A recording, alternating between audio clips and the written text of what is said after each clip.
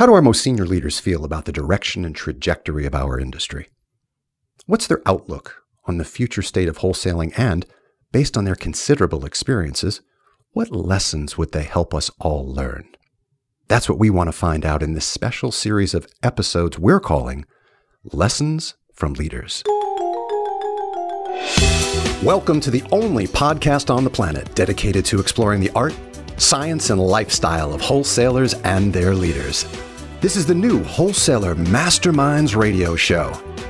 I'm your host, the founder of Wholesaler Masterminds, Rob Shore.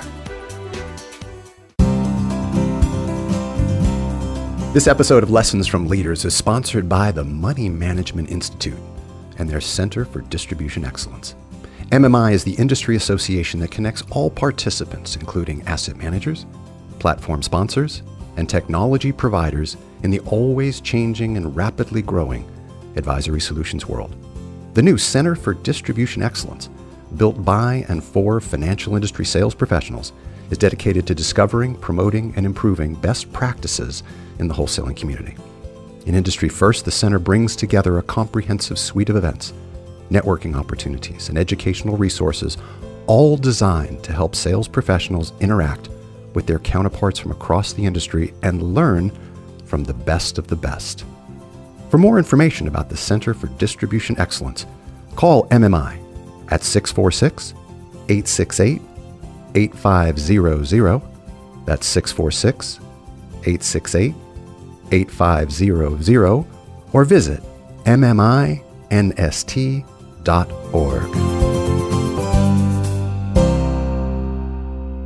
Wholesalers, welcome back to the new Wholesaler Masterminds radio show. This is our series, Lessons from Leaders. And you recall back show number 2 that we did, we had that podcast that we did with Cerulli. The pretext of the show was, we don't always have the leaders on the line. Oftentimes we have those influencers of the leaders' thought process. So who's going into C-suites and saying what about what the future of wholesaling looks like? So as the story would go, I was doing some random surfing just last week, and I came across a white paper that was originally printed through Advisor Perspectives. And the title of it is a little ominous. The title of it is The Death of a Wholesaler: How to Avoid Irrelevance. Will rising technology indexing and fee compression kill the wholesaler? What is the future of asset management sales? Well, I'm sure that's got your ears perked up, and it had my eyes bulging out of my head. So I need to know more about the paper. I downloaded, I read it, and said, these gentlemen would probably make good guests for our podcast. The gentlemen today are David Ristau, Director of Business Development for HiddenLevers. He's a serial entrepreneur, as HiddenLevers is his third startup that he's worked on in the financial technology space. Past ventures included an Options SMA and research company, an automated back-office tools for RIA venture, and now a risk and big data analytics company for financial professionals.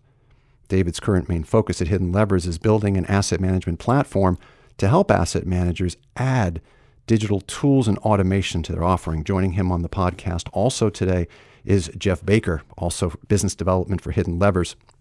Jeff leverages his prior experience as an investment analyst to support product development as well as developing new business relationships. Prior to working at HiddenLevers, Jeff held investment analyst positions with UBS and Raymond James. Gentlemen, welcome to the new Wholesaler Masterminds radio show. Hello. Thanks, Rob. Thanks for having us. This is David. Absolutely. Glad you could be here. Jeff, welcome. Thank you very much, Rob. We're excited to be here. So let's roll right in.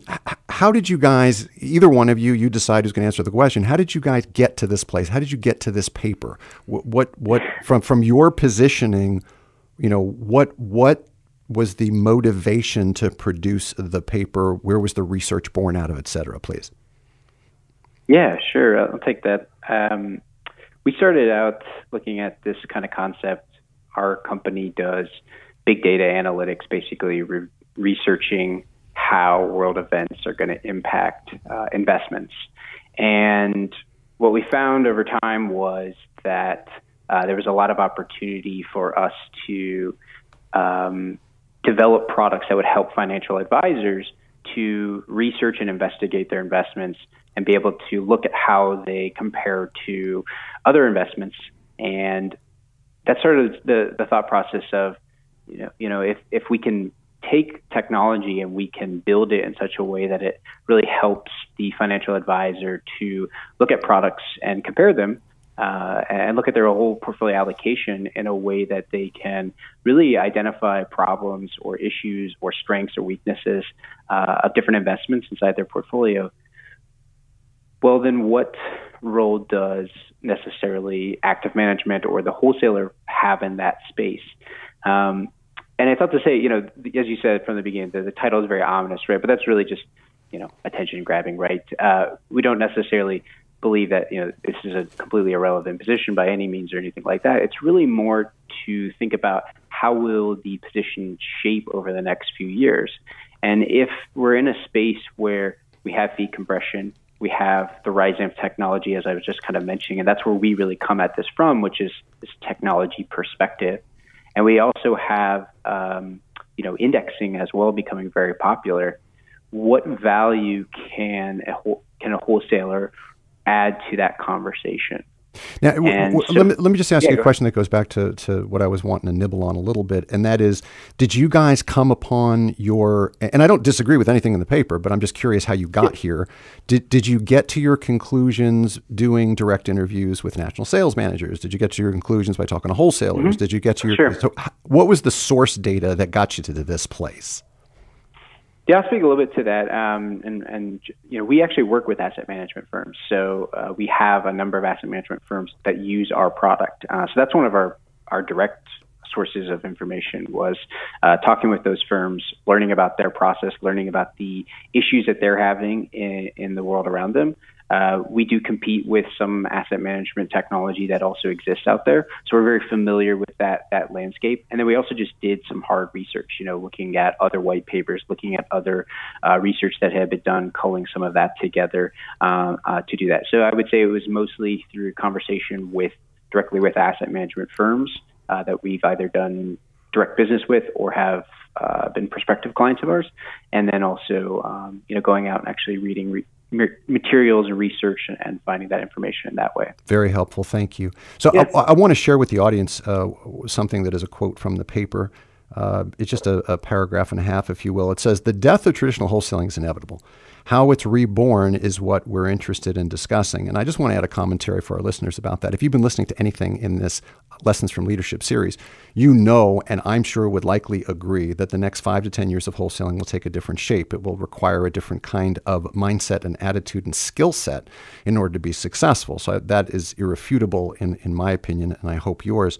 Wholesalers will be reborn as tech-enabled financial product experts who create efficiency by leveraging omni-channel technology solutions. It's putting down the golf clubs and picking up a tablet. It's throwing away business cards for digital portals that collect information in unique and interesting ways. It's combining tech skills with people skills to be able to enhance wholesaler performance. So let me ask you a hard question that maybe you feel comfortable biting off, and if you don't, please tell me.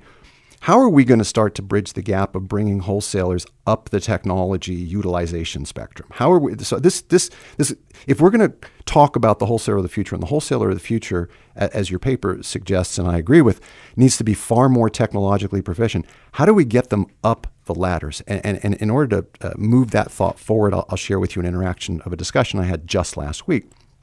I was talking to a national sales manager, and I said, "Well, how technologically proficient are your folks?" And there was a bit of a giggle, if you will. And he kindly said, "Well, most of the guys knew how to do email." And I just kind of stopped right there. I was like, okay, if that is the velocity of technology knowledge that you have resident in your organization, then there's some work to do, right? So how do we get folks more technology enabled? How do we get them up the ladder, as I said, for either one of you guys?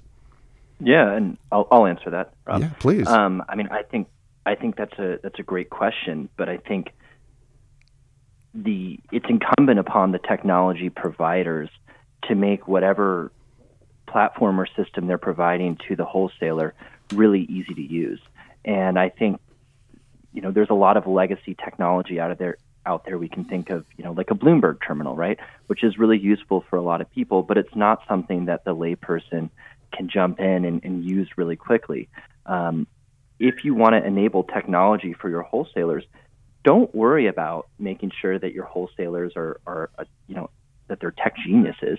Make sure that the technology that you're adopting for them is as easy to use as opening up Outlook and sending an email. If my grandma can jump on a cell phone, she's 80 years old, and use an iPhone, then there's no reason why a wholesaler can't use a system like, say, a HiddenLevers or any other platform out there and generate useful insights for their advisors or the institutions they're working with. No, that's a great answer. And there's also a behavioral component. I mean, one of the things that you talk about, and why don't you set the stage? Why don't you set the stage for what happens at a conference, right? Because it was a great scenario, real world scenario about what happens at a Raymond James national sales meeting today, and what happens at a Raymond James national sales meeting, LPL national sales meeting, Commonwealth, Merrill, fill in your favorite broker dealer. What happens on that conference floor at the trade booth? So tell me what today looks like, and tell me what tomorrow looks like as you suggest it should look. Yeah, and I mean, these are obviously gross generalizations. So they weren't far off from the truth. That's for darn sure. We were, and Jeff and I have gone to many trade shows and see what that's like. And I think for us, the conversation is often today more around how do I get this person to talk to me and engage in conversation that is, things that we have in common, whether it be, I think we use the reference of golf, many times and throughout the paper, or sports, or just bringing somebody in and you have, a great looking guy and a great suit, a gray suit or a dark blue suit, and, the fancy shoes and the gelled hair. And that's sort of the common look that we see. And that is the wholesaler of today. It's not as much a person that I can turn to and say, okay, well, really help me provide value in this relationship where I'm getting something from you. And I'm not saying this is, again, a gross generalization, but the person of the future is someone who, when that person steps up, immediately has maybe a tablet in hand and can immediately provide value to that conversation, whether it be, okay, well, let's talk about a few of the positions that you hold in your model today. Now, one of the rubs against that we've heard from wholesalers out in the industry or asset managers that we work with is how quickly does an advisor or a rep of a broker dealer feel comfortable kind of giving that information. Mm-hmm. So I think one of the things that is interesting as we think about more of that behavioral, as you're talking about, is we have to push that sort of forward. If we're going to talk about, for me, the asset management space has to start to think about how do they position themselves as the way they look from the outside. Take a company like a BlackRock, for example, and some of the work they're doing in this space to create technology. And that's really, as you look at them from the outside, they're starting to become more and more sort of, as you think about them generally, a tech company, right? And if you look at another... Yeah, go ahead. I'm agreeing with what you're saying. It's interesting, though. In this hypothetical, not very hypothetical situation right. that you speak of, this conference display floor, I agree with the asset manager or the wholesaler that says, look, I can't exactly whip out my iPad and approach someone that's come up to pick up a koozie cup and say, so tell me about one of your holdings.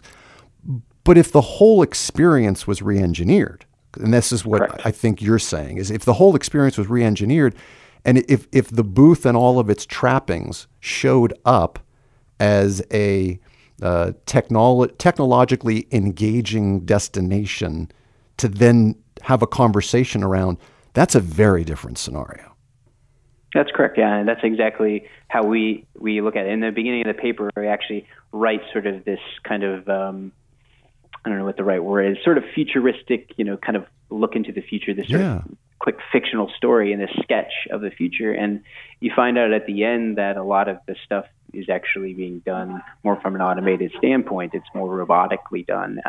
And the reason we think that that's really compelling or really what is the future is because of other factors that we talk about in the paper, like fee compression or indexing or the rise of just technology, the automation. You think about what happened to a travel agent, over time, they sort of had that specialty in being able to help you define, book the hotels and all the things that you had to do for a vacation that was a laborious process back in the day. Well, companies like Priceline, Hotels.com, et cetera. We can think of all these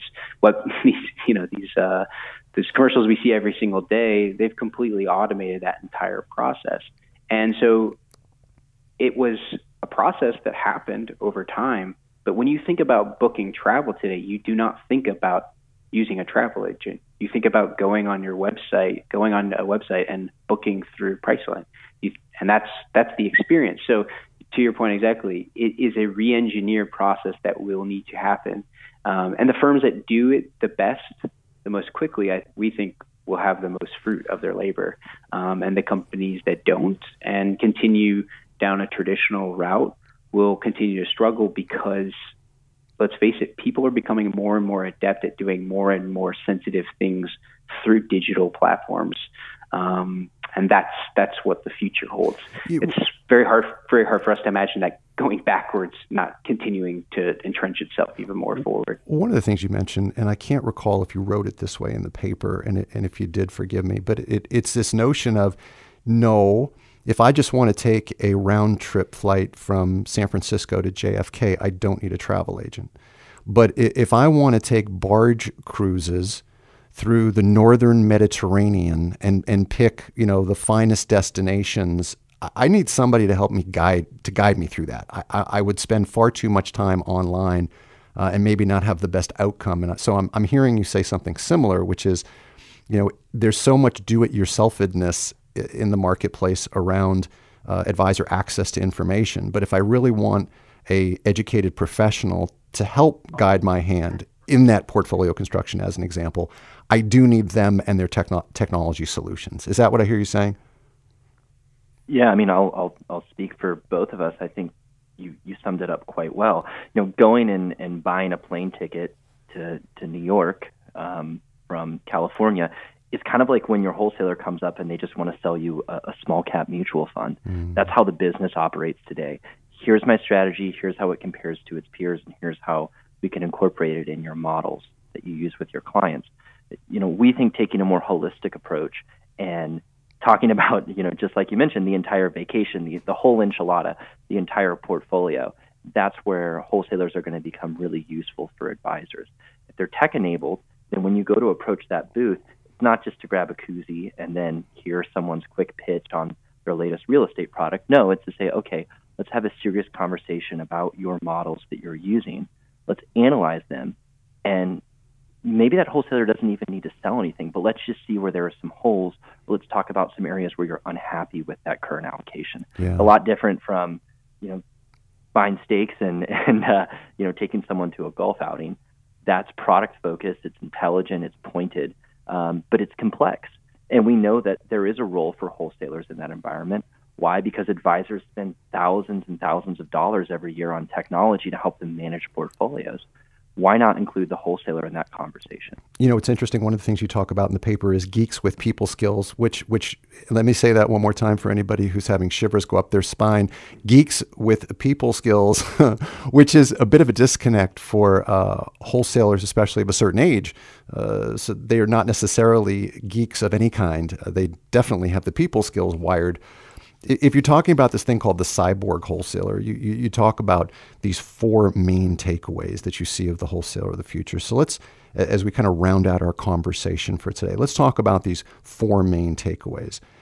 Number one is to gain trust by offering something of value. Why don't you guys embellish that for us? Yeah, sure. I can.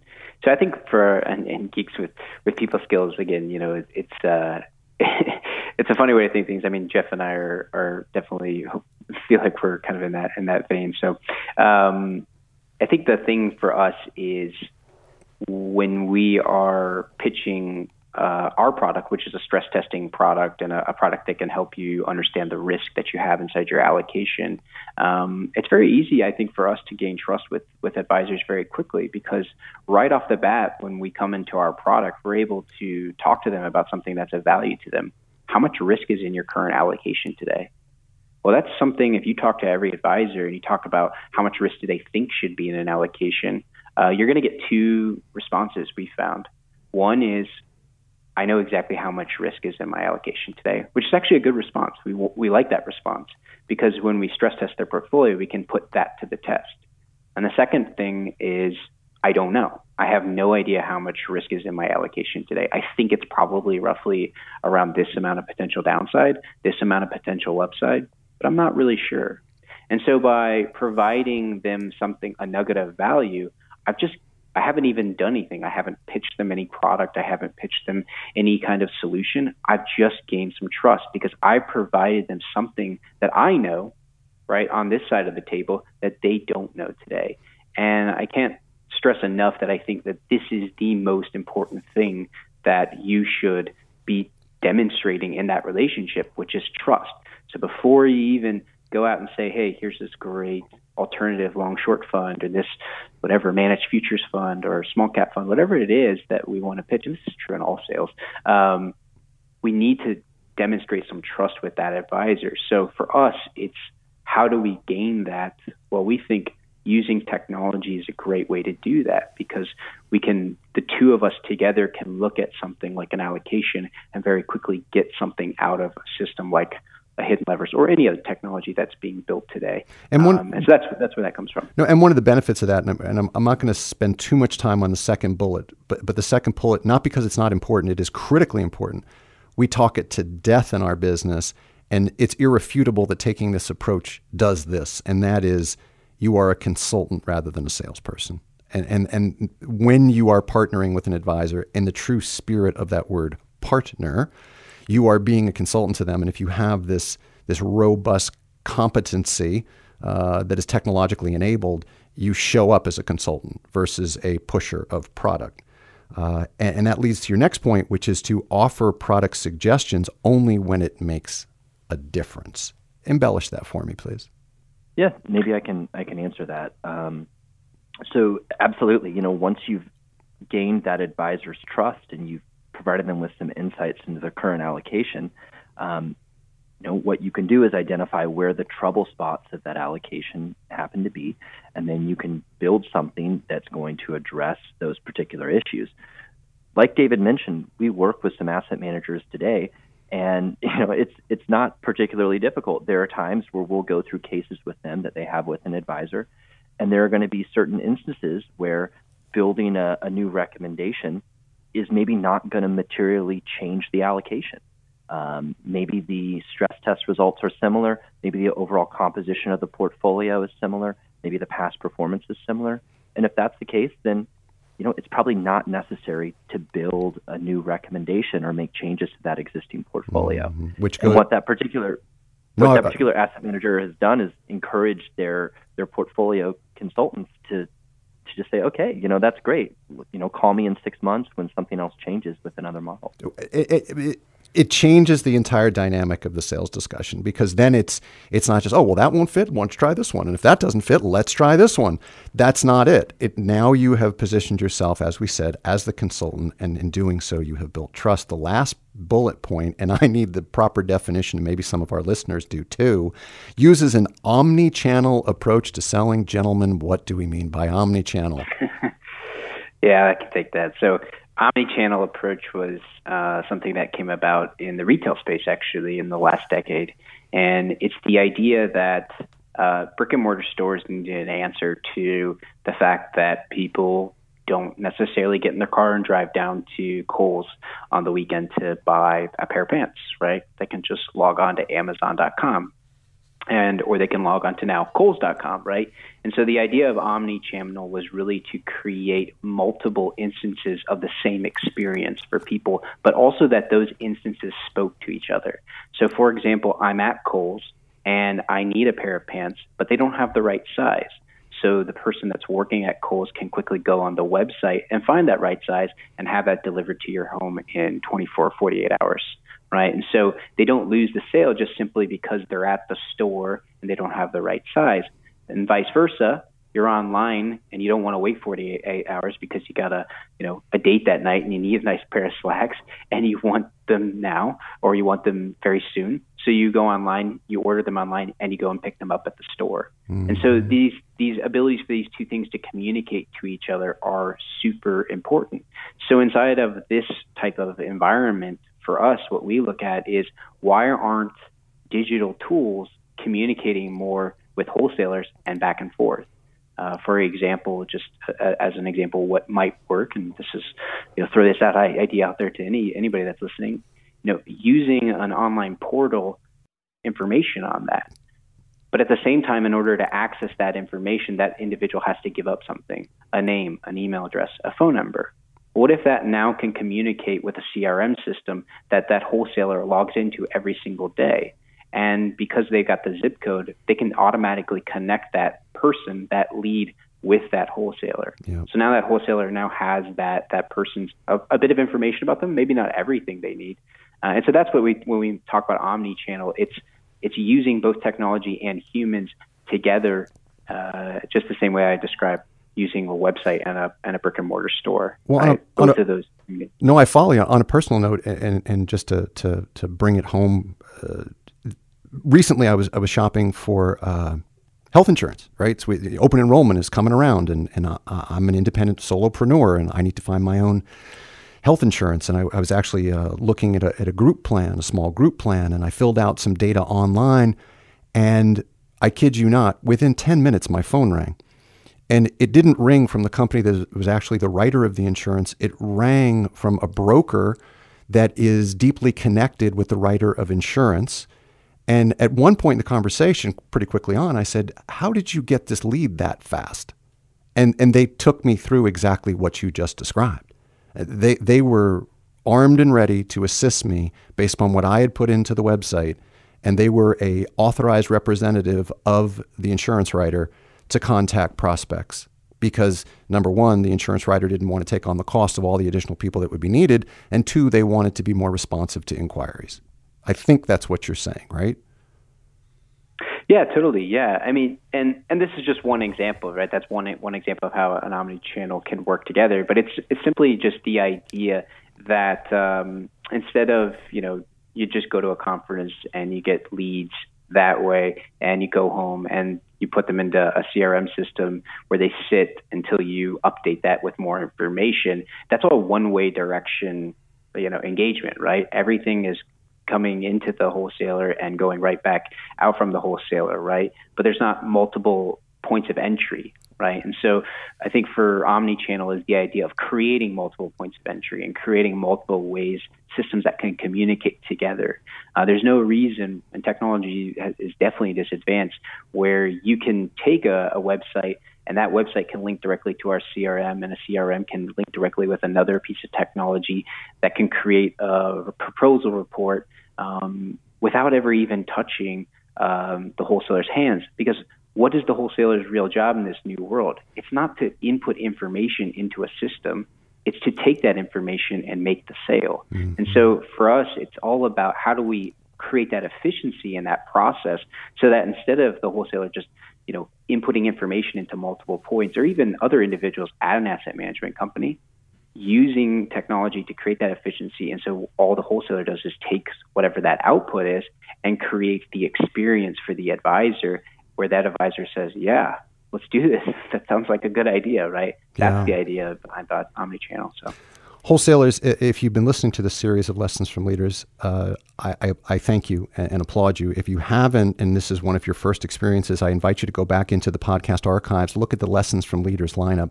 And one of the things that you're going to find is the consistency of messaging through all the leaders we've talked to, the consultants that we've talked to, this whole message that, I hope but it just underscores it, that what got you to today is not going to get you to tomorrow. And there's a whole host of skills that you need to bone up on. And this today is another skill set that you should be giving pause for thought to. And if it's not provided by your firm, then you just need to figure out how you might be able to MacGyver your solutions until your firm comes along. Because being a trusted consultant, being someone who is a provider of information that doesn't automatically go to product, doing it through a technology solution, whether you find it yourself or your firm finds it for you, those are going to be attractive until perhaps our firms come along and gives us some of the more advanced futuristic viewpoint that David and Jeff have shared today. The white paper was called The Death of a Wholesaler, How to Avoid Irrelevance. We were joined today by David Ristau and Jeff Baker. Gentlemen, thank you for being on the podcast today. Yes, thank you very much for having us, Rob. We appreciate it. Wholesalers, come back next time for an episode of the new Wholesaler Masterminds radio show. For more information about Wholesaler Masterminds, visit us at wholesalermasterminds.com. Find the new Wholesaler Masterminds radio show at Apple Podcasts, Stitcher, Google Play, and Spotify.